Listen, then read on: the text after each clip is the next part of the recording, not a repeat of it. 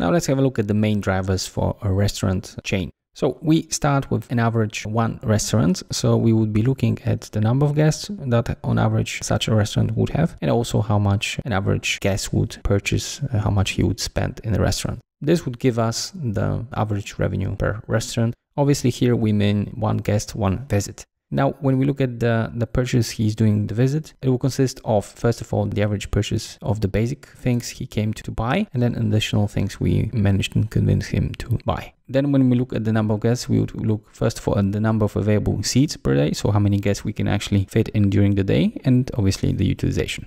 Now we have to go to the average gross margin per restaurant. So here we would be looking at the percentage gross margin on food and drinks. And if we deduct the costs, we would get the average EBITDA per one restaurant. When it comes to the costs we should be looking at on the level of the restaurant, we obviously have people, rent, and others. When it comes to people, they're just two drivers, so number of people we've got, and then the average wages. Since you have a lot of part-time worker, you would have to look at the full-time equivalents. So assuming that a person is working, let's say 170 hours per month. And rent is just the number of square meters and fee per 1 square meter. So how much rent we pay per 1 square meter. Once we are done with the average EBITDA per restaurant, we can model the whole chain. So here the drivers would be the number of restaurants we've got and obviously the average EBITDA. This will generate the EBITDA on restaurant level. In order to get to the EBITDA on the company level, we have to obviously deduct the cost of head office. And here we have usually two very important items, so people and rent, and the rest is just others.